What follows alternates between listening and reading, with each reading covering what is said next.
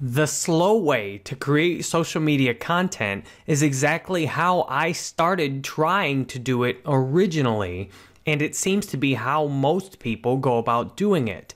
What did I do? I tried to write out a blog post. I tried to plan it out. I tried to do things like keyword research. I tried to put a ton of energy and effort into that post, all without knowing whether anyone would actually read it or not. I tried to structure it. I tried to make sure it was perfect.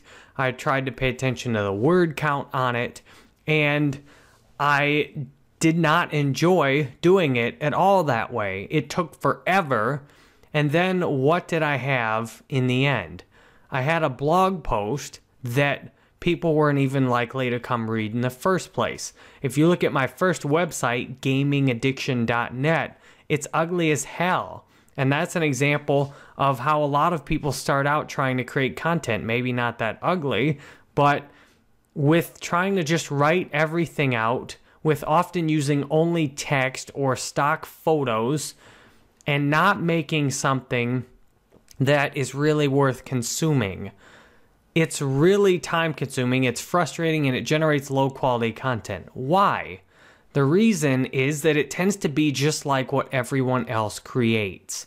When you go about starting off trying to write out a blog post, putting stock photos in it, and doing it in the same format that everyone else does, which you've probably seen a lot of already, and that's why you try and do it that way. That's why I tried to do it that way, because I'd already seen a lot of other people do it that way.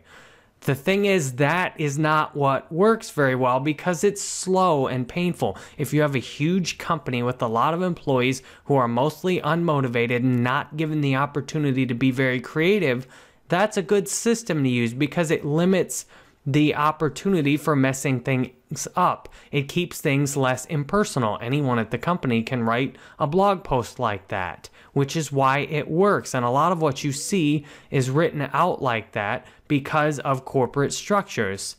What works the best is a much more personal format, and it's actually a lot faster. So if you've tried to start creating content the slow way, if you're finding that it's really frustrating and hard to create content online that's good, then wait till you see the incredibly simple way that you can create content really fast and effectively that will reach people the same way this is reaching you right now. That will access and be very personal feeling to you the same way this is right now. And the short answer is just basically do what I'm doing right now.